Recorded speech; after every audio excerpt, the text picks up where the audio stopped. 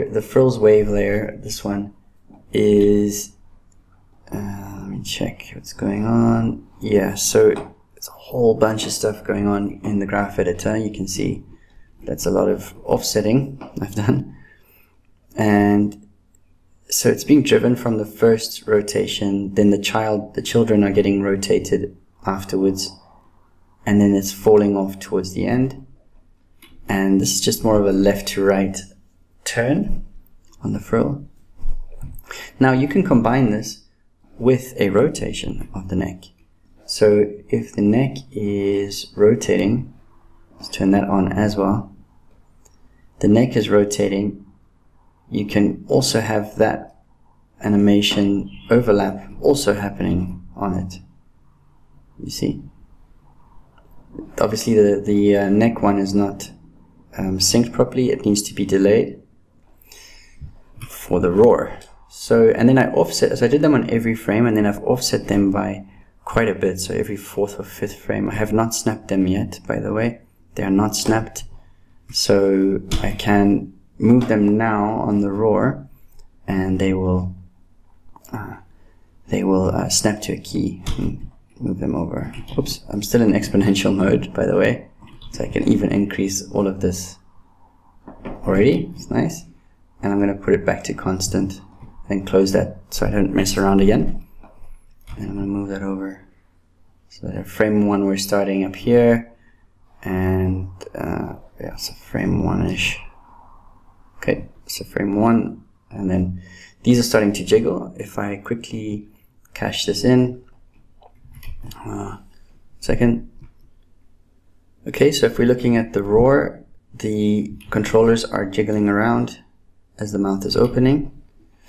And then from far, you know, you can scale up the layer as well. So the inner mouth roar has actually been scaled down for me. But if I scale it up, we'll see just how aggressive those keyframes are. Depends on how far away you are from the camera. This is another very important thing. Dome, we have this feature where the feet get squished like that. A really, really cool feature. So you would have this, by the way, on as the dragon touches the whatever it's landing on. You'd have it already turned on, and then you'd have to counter animate against this. What I mean by that is if we have, okay, so I can quickly animate it now. So if we have contact here, so let's just say that is the contact frame. We turn on shadows and whatnot. Let's say that's the contact frame there. Okay, we'll set a key on this foot. Let's go to frame 1, set the key. Then as the foot is going, if I turn now on the finger press, right? So I'm in sync mode. Hold on a minute. Let me just lift that up. Okay, set the key. Now, if the dragon is, if that is the contact pose, and I use the finger press, let's say frame 5, I use the finger press, you can see that it actually lifts the foot off the ground. There's a gap now. So what I mean by counter animating it is if you want to use that finger press, which is all up to you, you can maximize it. I think 150 is well.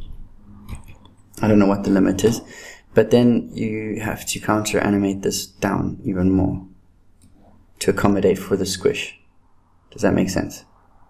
Alright, so when you have contact, you'll need to continue the feet down to compensate for that, and then do the same when the dragon's feet, dragon leaves the ground. Right, so you leave the ground, you'd be animating it up, and then you'd be simultaneously turning off the finger press.